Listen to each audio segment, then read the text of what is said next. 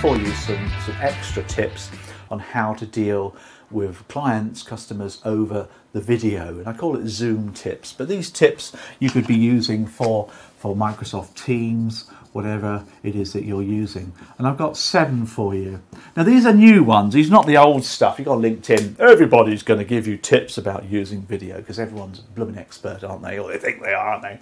But they're not. These are 7 you may not come across. The first one is if you're doing a group meeting, say for example you're doing a team meeting with some colleagues or something, or you're doing an association meeting or something like that, and then you want to introduce everybody. One thing I like to do is what I call the one-word check-in. The one-word check-in. And I ask everybody to think of one word that describes how they're feeling, and that's really hard to do. So it could be excited, it could be nervous, worried, whatever the word is, because you've got to get into people's state of mind before you do any connection with humans. You've got to get into their state of mind. So it's a lovely little intro to do if there's a group of you doing that as well. A lot of people don't know this one, but of course when you are on Zoom calls, particularly if it's a team of people, you might want to use the mute function, particularly if you've got a loud dog in the background, or you've got your child is coming up moaning at you or whatever it is. When's tea, mum? That kind of stuff. So you need to be able to quickly mute, and the space bar does that. Not a lot of people know that, particularly on Zoom. If you hit the space bar, it will automatically mute you. So it's rather than let's get my mouse and figure out where this thing is and click on it. Space bar, nice little tip there for you. I hope you like that one as well. You've got to think about your state of mind, haven't you, on these things? You've got to match people's state of mind. Now, I call this matching and mirroring, and we talk about that a lot when you're dealing with clients on a one-to-one. But if you can get their state of mind, try and match it to build that connection. That's the key one as well. The other thing, and this is not new really, is to slow right down. It's been proven that when you're on video, you need to slow right down. More than normal. Normal face-to-face, more than on the telephone, oddly enough. Although a lot of people on the telephone are too quick anyway. Think about it. You haven't got that face-to-face, that bodily connection, that chemistry between two people who are face-to-face, belly button to belly button, eyeball to eyeball. Yes, you've got a video screen. I get that totally. And you may have large monitors in your office where you can see people. I mean, down there, for example, I've got 5 banks of monitors, big 24-inch monitors. So I can see whole people's faces on a whole screen. But if you're working on a laptop, you might not see that. Because you haven't got this non-verbal communication, which we use to pick stuff up. So when you're talking to somebody, you're watching their face, you're watching their expressions and all those things, and that helps you to communicate, which means you can talk a bit quicker. But you need to slow right down when on video and pause a whole lot more than you would normally do. And here's a nice one for you, and I call this crystal nose. Crystal nose.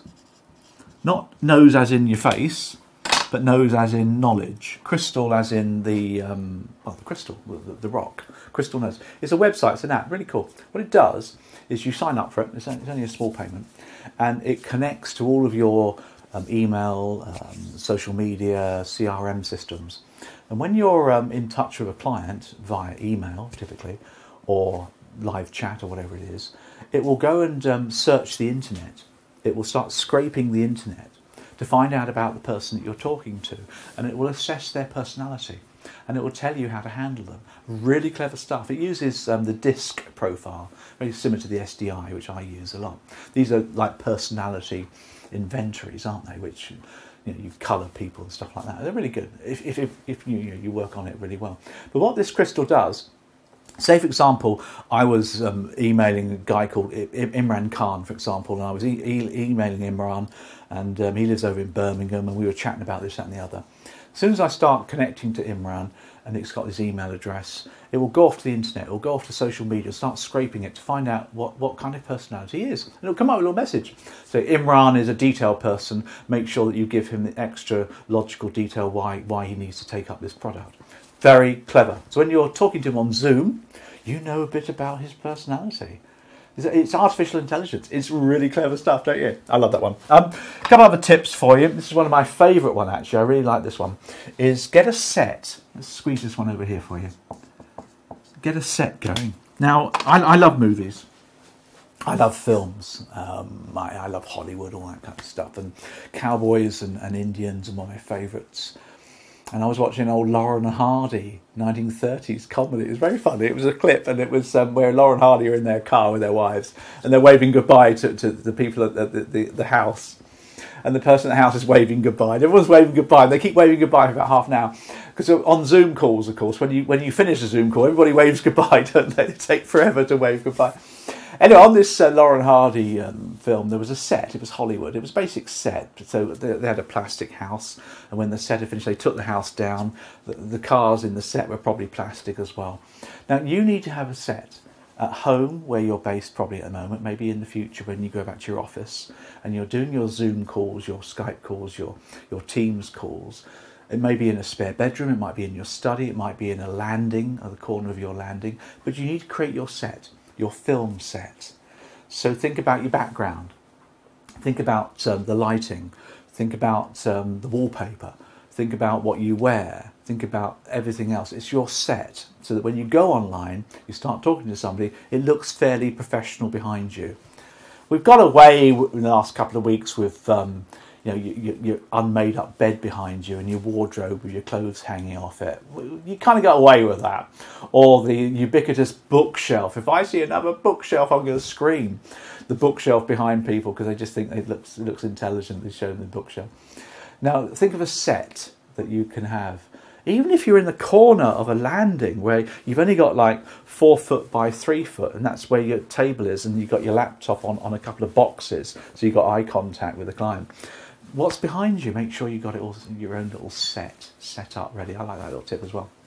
Last one for you. I think I've got 5 here, haven't I? I promised you 7. So I've got one more for you. But one more for you is to predict problems. Predict problems is one for you, because there will be problems. Things will happen. Predict them, practice them. So, for example, if you get Zoom bombed, what are you going to do if you get Zoom bombed? Hopefully, I'm organising my security, so I'm not. But if I do, I go straight to end meeting, just like that. Bang, shout, I do end meeting. Which is easy to do because there's a red button at the bottom. That's my practice. If your Wi-Fi goes down, what's your practice? If you lose your video, what are you going to do? You need to practice problems that will occur on Zoom, and that'll help you to overcome them. It's a bit like role-playing objection handling, isn't it? If you're dealing with customers and the customer poses a problem to you, your role-play objection handling is what we've always done. So that's a little tip for you. By the way, the 7th tip was to match your state of mind. Let's put that one over here for you.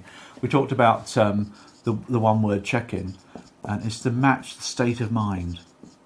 And I think that's important, that one, because once you've checked in with people, you can match voice and pace and all those things if you want to. But get their state of mind, the customer, the person you're dealing with. Are they excitable? Are they nervous? Are they worried? Are they uncertain? Whatever it is, and match that to a degree. If you're full of Duracell batteries and you're bouncing around all over the place and the client's not, then that's not matching, is it? You need to match them. That's the psychology tip there for you. Hope you found that useful.